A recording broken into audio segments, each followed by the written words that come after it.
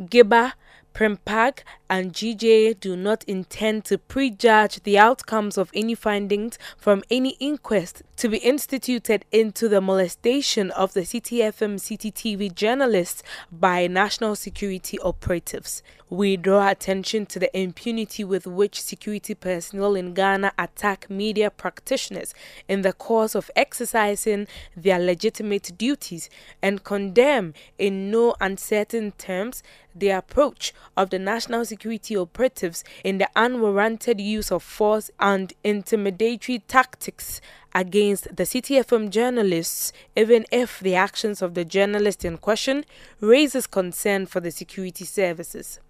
The continuous invasion of media houses by national security operatives must stop. We condemn the seizure and deletion of journalistic and any other material on any recording device without court orders. We demand an immediate and unqualified apology from the National Security Secretariat to the management and staff of Citi FM and Citi TV and to the entire media for the havoc, pain and trauma caused them. We recommend an independent inquiry to establish and recommend punishment for anybody found culpable in this incident.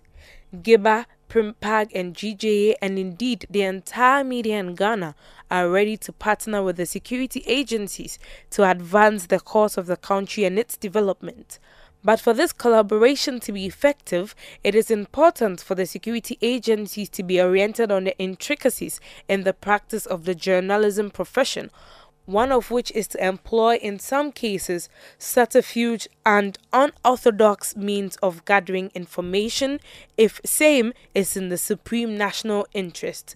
We therefore recommend an immediate roundtable discussion between the top hierarchy of the security agencies, media organizations, CSOs involved with media, and the National Media Commission.